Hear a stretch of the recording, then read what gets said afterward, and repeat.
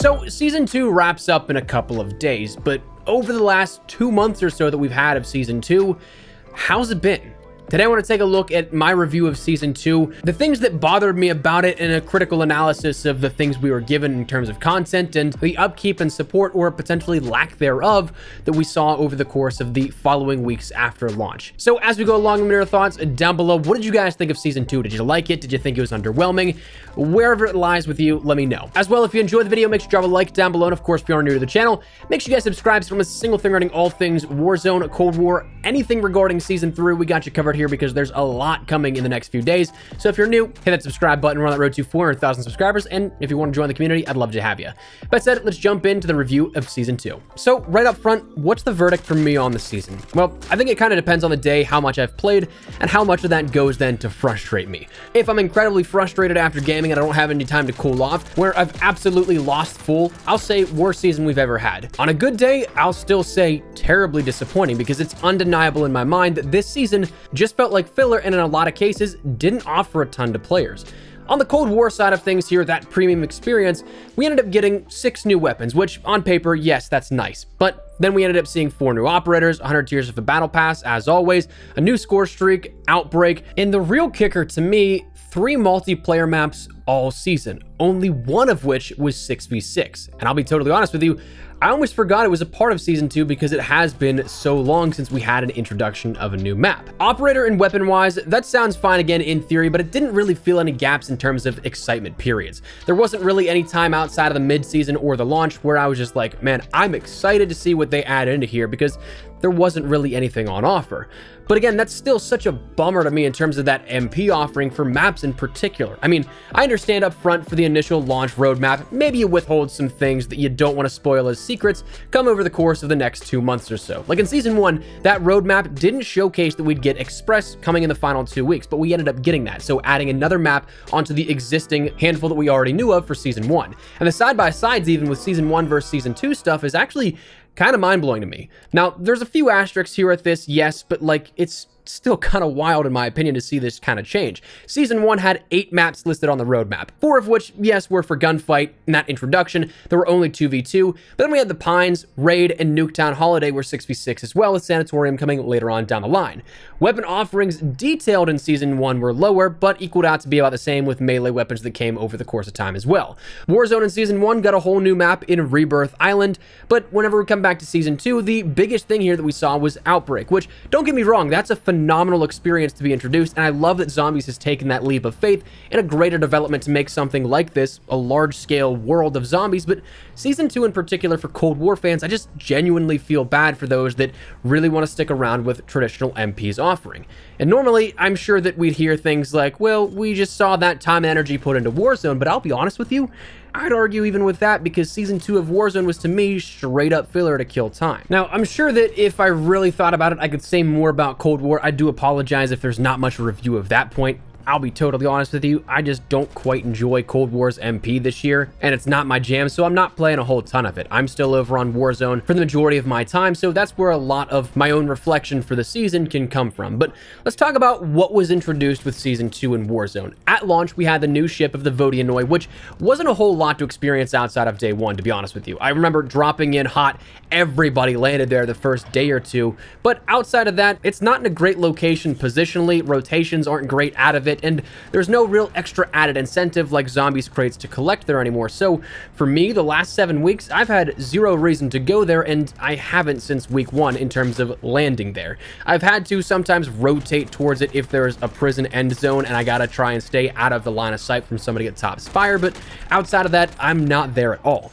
We also saw the introduction of those silos and their containment protocol consoles, which is a really cool thing narratively, but again, outside of going and checking the upped containment status, I haven't gone there really since launch of the season. It is a decent strat, I guess, if you end up wanting to land there and get some free cash, but that's just not the way I play normally.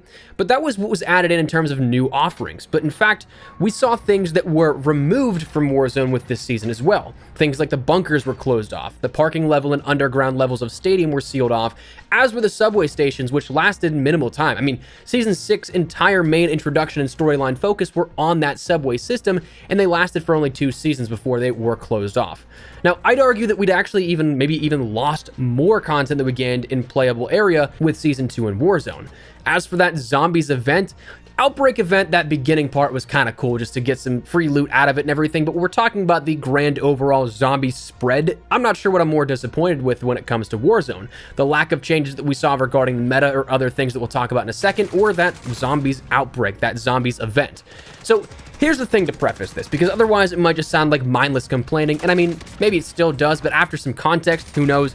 But the logic behind that irritation is that we had all this build up pre-season 2 of something in relation to the nuke happening. It was hinted at in the game files even after the fact that Price stopped Zakayev's launch attempt of the nuke to start World War III in that cutscene. I think it was Season 6 or Season 1, like right before or right after Cold War launched. And immediately after the launch of Season 2, we had an overabundance of items introduced into the files that indicated a plague mode was coming.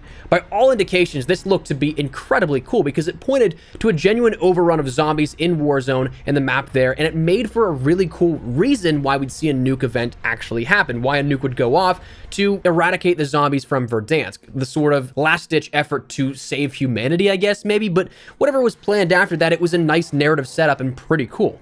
The only problem, literally nothing ever came of that. That has not been something we've seen just yet. Now, maybe this was our fault for getting our excitement up too high, but we had that prospect as well as that containment level spreading and getting higher with it starting at 5% at the start of the season when it was just the Vodianoi. And logically, that made sense to see the progression up and up and up in terms of percentage increase because there's 20 named locations in the map. Seeing only one of them overrun by zombies at launch, that's 5% of 20. So it made sense to think, okay, it'll spread until we need to see that nuke introduced in place.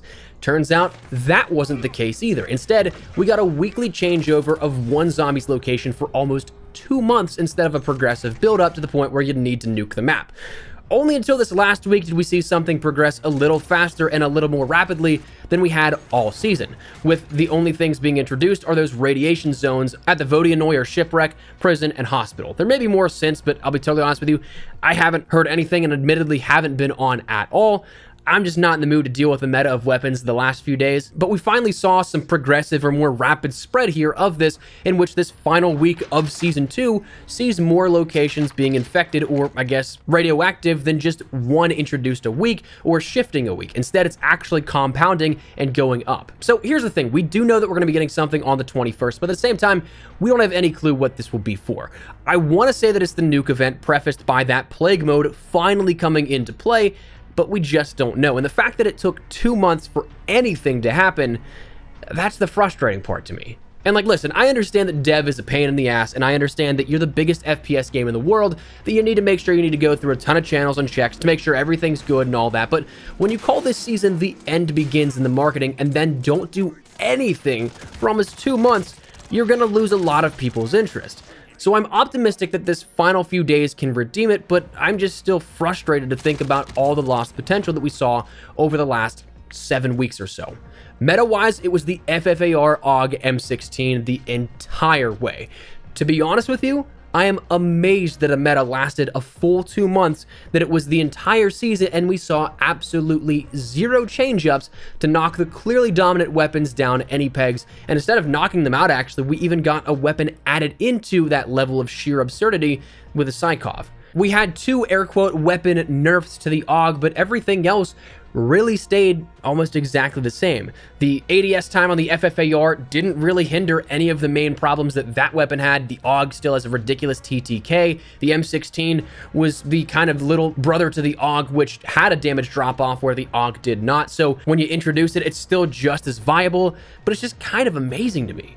And like, listen, I know it's easy to say, oh, but you use those weapons in your gameplays, to which, first, I've tried incredibly hard the last few weeks not to. I'm just incredibly bored of it. Most of the gameplay that is actually new and recorded within the last couple of days to weeks is like a CR56 AMAX or MAC-10 gameplay or something like that. A lot of what gets edited into the videos is gameplay that is from ages ago, that I just have a huge stockpile of footage I'm trying to use up and clear off my hard drives.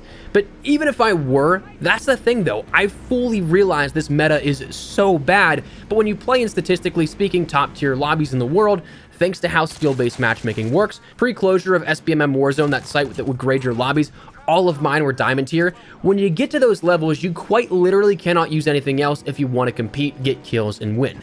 Because you're playing other people who are exactly like that and use those weapons because statistically speaking, you don't have an edge over anybody else you're competing with unless you use those weapons. So it's a terrible rabbit hole that takes this around 100 weapons in the armory choice and turns it into only 3 to 5. And it's just boring. The meta this season was all burst weapons. TTKs, as we talked about in a video 2 days ago or so, I think, there are 4 to 5 weapons that have TTKs under 500 milliseconds with armor. So that to me is just a glorified large-scale TDM. Weapon changes needed to come, and they needed to come sooner. And again, coming back to it, we mentioned that it kind of feels weird because, again, there is that light at the end of the tunnel. I kind of feel bad cutting up on all this, that we know that there is changes being made, but at the same time, I'm just frustrated looking back. But moving forward, we do have a bit of hope because we mentioned that Raven said they'll be having significant tuning passes to that FFAR, AUG, M16, Psychov, and others, but it's just, again, frustrating. It's taken a whole season to get these changes made. Also, things like the Rose skin being adjusted as well. That's something that has lasted way too long as well, with community outcry being something that is absolutely heard on those levels of development that they know it's a problem. I just wish it would have been something taken care of within this season. Now, as for what's next, I have no idea. I just hope that whatever we end up getting, if it's a new map with Season 3, they do some major changes to the approach of how they play the game. One thing that I personally hope with a new map, I am so tired of dying to one-way entries that still persist in Warzone. And when I talk about things like that, I mean like rooftops that's incredibly easy to watch one doorway, one angle that you can't push up from really anywhere else. Or if there's 2 even, it's still in quads incredibly easy because it's 2 versus 1 going through a doorway or up a zip line. And when I think about places like this, I mean, almost all of downtown is wild in terms of one-way entries for buildings and rooftops. Watch 1 ladder, 1 doorway, a zip line, you've got 0 chance. Especially on zip lines because, I mean, you have no health immunity, but the animation doesn't let you get into the fight for a whole second after actually being up on their level, so you are defenseless for that entire second. But a lot of places don't even let you zip line.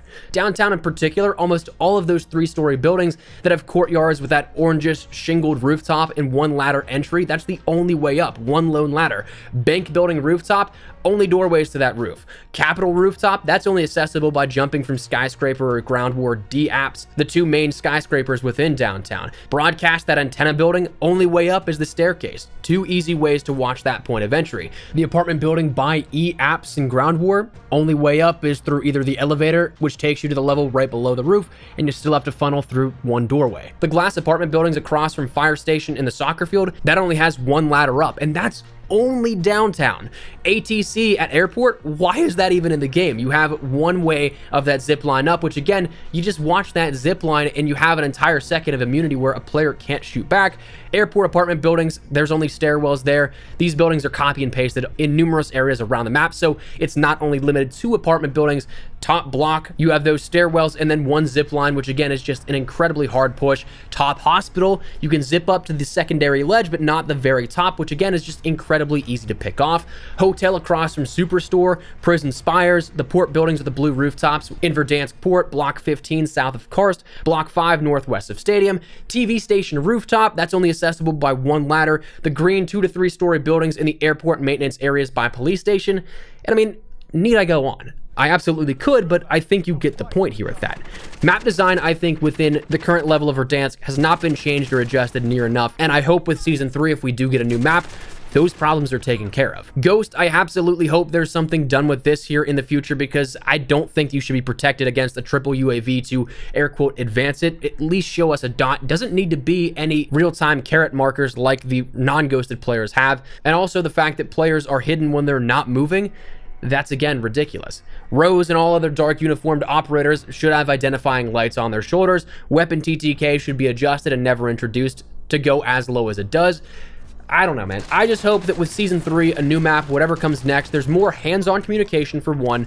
2, changes that don't make us wait for 2 months to see anything of significant value adjusted. And then 3, transparency. I just hope that there's, again, some communication, something they're telling us, okay, we know this is a problem. These are going to be adjusted in a future update. So just be open with the community, have a little bit more timely manner in getting those things across, and I think a lot of people will have a lot better of a time. But I don't know, man, that might just be me completely ranting, raving here, whatever it may be. I've been frustrated here since Season 2's launch, really, when I look at some of the states of the game that we've played through, and again, I'm just kind of amazed that we haven't really seen much of anything introduced from content-wise, comparatively, and also then changes in upkeep throughout the last 2 months. So maybe, again, this last week here is something, these last final few days, redeems it, makes up for it. Maybe this nuke event is the craziest thing we've ever seen and the coolest thing that is absolutely perfect for Warzone, and Season 3 brings along a lot of stuff with Cold War content, whatever it is, we don't know. But for the time being, looking back, I just wish there was more done without so much dead time.